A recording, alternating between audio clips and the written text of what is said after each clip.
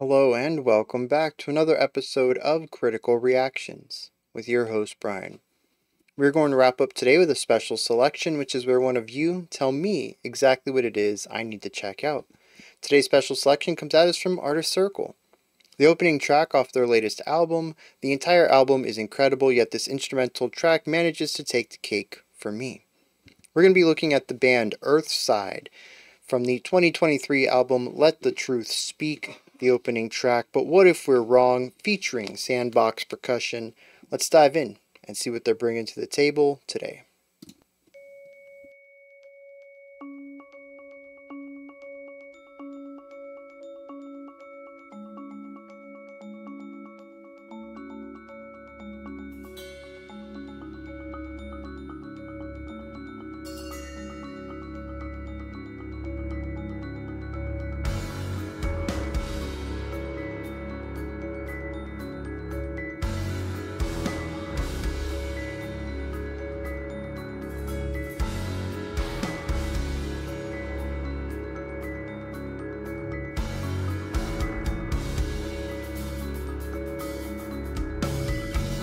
Yeah, so a nice 5/4 right here.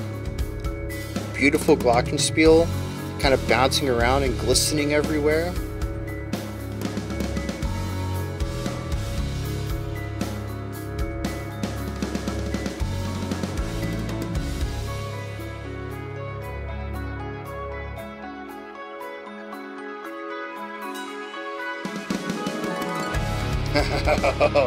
Yeah, love that modulation on the snare roll coming into this.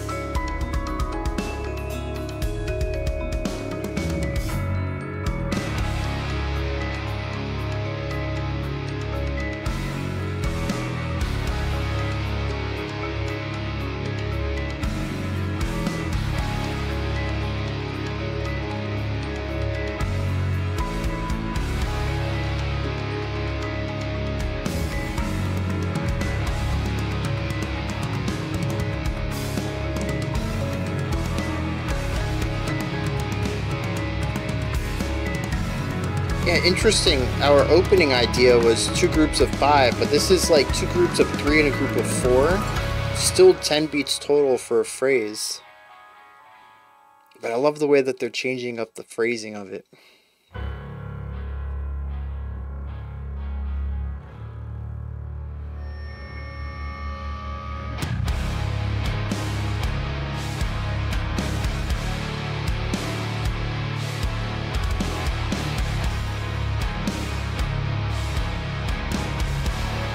We've moved to a 7 here.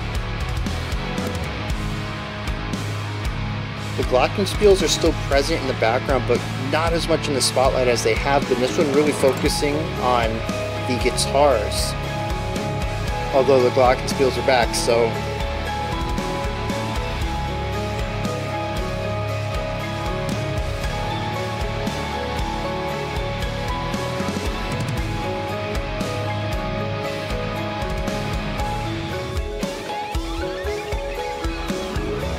yeah, carve out that space and refill it.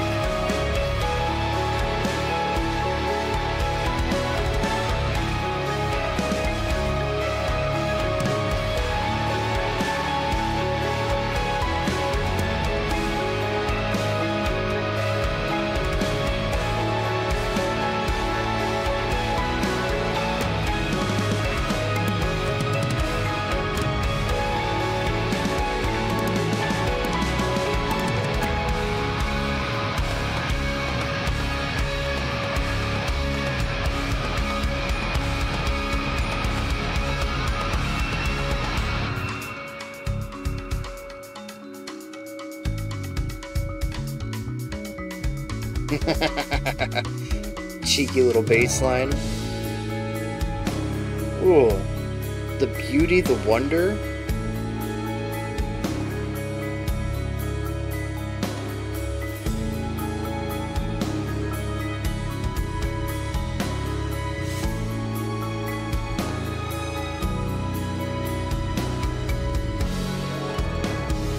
A little harp in there too. We have some strings.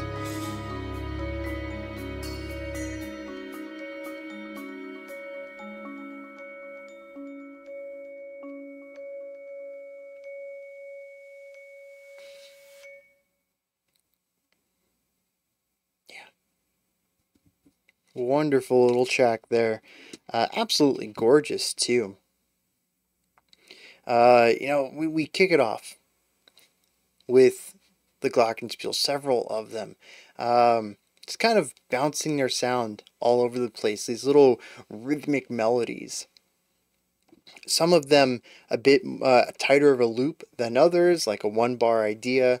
The other one's kind of existing on a larger idea. 2 bars kind of gives it this duality of phrasing, where you can kind of feel that initial 5 beat bar that we have at the beginning of the song, but you can also feel the larger 10 beat phrasing that happens too, and you kind of get the duality of both of them simultaneously. To me, it sets a very small, intimate, yet vast feeling. And I know that's contradictory. Small and vast, how does that work? But to me, it's like the cosmos, right? The stars themselves, especially here on Earth, you look up at the stars and they look so tiny. And this is what the song reminds me of, these little glistening stars, right? Kind of peppering across the atmosphere. But when you actually think about space and the vastness of it, it's that duality. The stars are so small and yet there's so many of them. It just depends on scope, and that's what the beginning of this feels like. It sets up these really small ideas, but when you look past them and you look at the sound sphere, you realize how much space we have at the beginning of this song, how intimate and personal it already feels. And then the guitars come in and the drums come in. We fill up all that space and you get to actually feel how big this entire sound sphere is. And that's it right there. How big it is. We went from something that seemed small to actually getting the grand scope of it all. And actually seeing how vast of, how much that space actually took up. Because just having those couple of instruments, it's a very empty sound sphere. What is the size of that emptiness? Well, now we know. And I just really love the contrast to that, both sides of it. The light and bouncy and small versus the full-on size, the weight of all of this beauty. And that's what the song bounces around between often here. It finds the contrast between the smaller sections and the larger ones. And I had mentioned the word beauty just a second ago, and I think that's certainly what this song is aiming for. I'm curious what the phrase is necessarily pertaining to, the title of the song, but what if we're wrong? I was expecting something a bit more catastrophic in this track, and we never quite reached that. The song consistently felt gorgeous to me, in awe of something larger, a beauty, a natural beauty that was grander in scope than anything we can comprehend. It was, as I mentioned, awesome. Many sections in here feel like being presented with visions of something indescribable. Completely beautiful. We just lack the words for it. More gorgeous than anything you've ever seen. A lot of that, I think, comes from the harmonic elements, the chord progressions themselves, alluding to these really wide chords with large note intervals between them to showcase these very big gaps.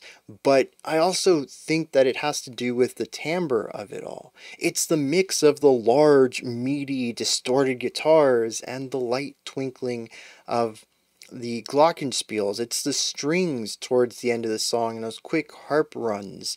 It is beauty mixed with power. And that is ultimately what I think the song really speaks to me about. What is powerful beauty? And to me, that usually is going to have a third circle there to fill out an expansion of this Venn diagram, which is elements of wonder and awe, and how all of this coalesces into a single feeling. because we certainly do explore both of those, not just the awe, which I think is present in a majority of these sections, that feeling of, unspeakable beauty or knowledge, but also wonder. There's a couple of segments in here that just feel very curious. I think it was that first time we stripped the song back down to just the glockenspiels, we brought the harp in for the first time, I think, and this just felt very curious, wanting to know what was on the other side. Of course, this, as I spoke about earlier, in contrast, expanded into this powerful beauty again. And that might have been the answer, too. What is on the other side? Oh, it is this, unspeakable cosmic beauty. Just something you can't describe. But that is sort of my take on a majority of this track, and it absolutely is gorgeous. I agree with Artist Circle, the requester, that I don't know what the rest of the album sounds like. I'm going to assume it's very Earthside, though it does not include the Sandbox Percussion group.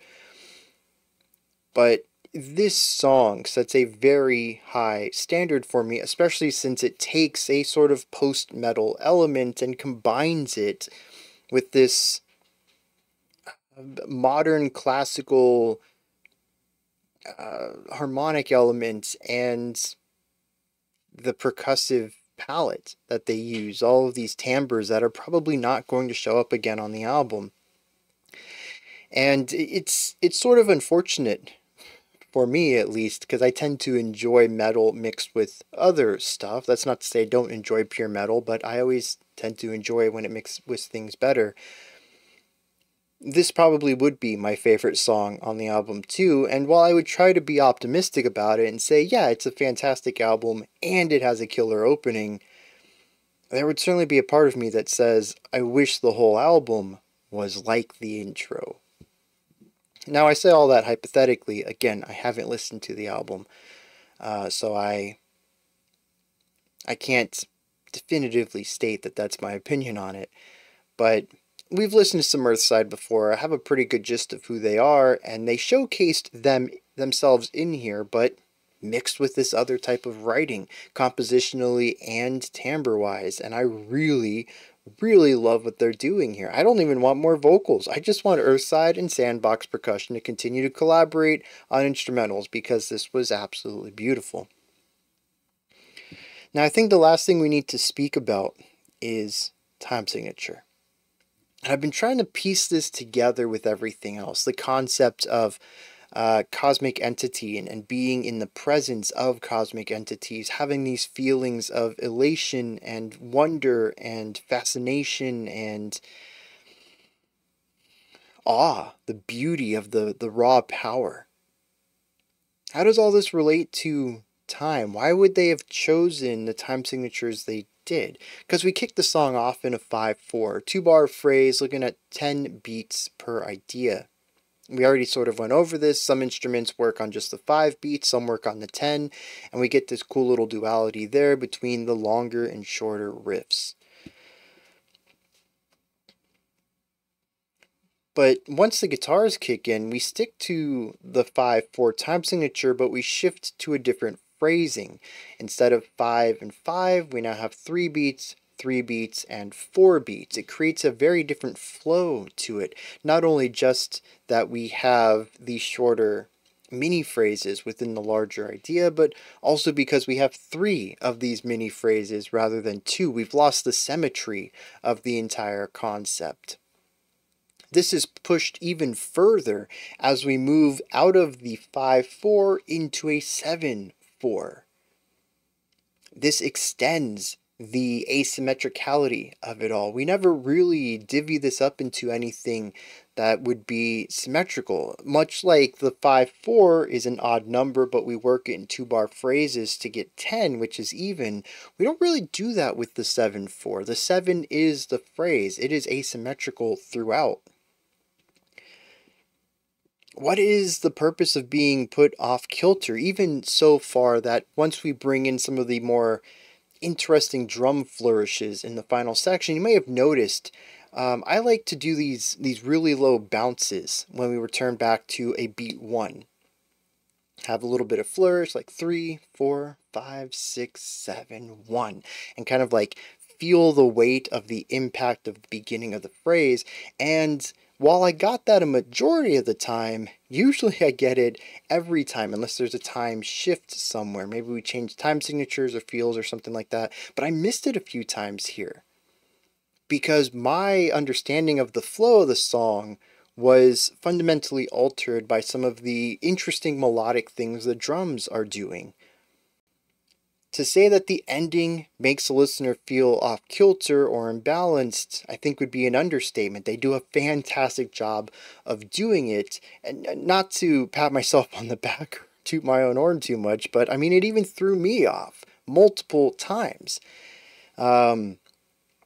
And, you know, I go back and recount. I'm like, no, that's still 7. Just the drums did some cool polyrhythmic stuff and threw in some flourishing melodic drumming, and it all sounds great. But it certainly pulls us even further from that more symmetrical, understandable rhythmic stuff that we had at the beginning of the song, which even that wasn't in 4/4. It was in 5/4. It was still designed to be a little odd. They just worked the polyrhythmic ideas around in order to make it feel groovier. Here it is still very groovy, but unsettling, off kilter. Why are they doing that? I don't know. I do think it fits within that realm of seeing something beyond knowledge. Not necessarily a cosmic horror, but simply cosmic beauty. Being in a total sense of awe, your jaw fallen on the floor. You can't comprehend what you're seeing, but you're not terrorized by it either. It does shake your worldview, but you're in such beauty, all you can do is sob. The more that you look at it, the less sense it makes, and I think that's the purpose of the continuously shifting phrasing in this song, moving from the 2 bars of 5 to the 3-3-4 to the 7, which I think the 7 even has some changing phrasing in it too. We start off with a 3 and a 4, but by the end of the song we did utilize a 4 and a 3. It's possible we had other changes in there too, which certainly would have made it confusing for me to follow along with it without actually counting out all the beats. And I think all of that comes together to paint that picture, to see beyond the veil, to witness something mortals aren't supposed to. But it brings me back to my initial question. What does that have to do with the phrase, but what if we're wrong?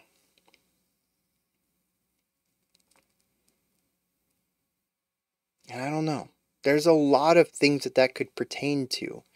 What if we're wrong about something and it's better that we're wrong about it? It brings beauty into the world because we were wrong. I really like that interpretation, but people are usually not using the phrase in that way. It's usually used as a cautionary tale. What if we're wrong and things go very poorly? We continue to do what we're doing, but we were wrong in our philosophy, and thus the execution ends up bringing catastrophe. I feel like the former is probably what they're going on about, but it's also, as I said, feels to be the lesser used idea behind the phrase. And so, without lyrics, I guess that wraps this up. I'm curious what everybody else's thoughts on this track are. What do you hear in this song? Which I suppose I probably should have asked earlier. Now you're probably influenced by what I said about it. But maybe you can think back to your first listen. And how that might relate to the title. And does anything come to mind for you? Those are my thoughts, though. Give me yours. If you want to give me an answer to that question I just posed, or just any general thoughts and opinions about this song, toss all that stuff down in the comments section. Above that, in the description box, you'll find a link to Linktree. It takes you here. You can find links to my music, ways to support the channel, a link to the Discord server, and so much more. Above that, if you could, like, subscribe, and ring the bell. I greatly appreciate all 3 of those.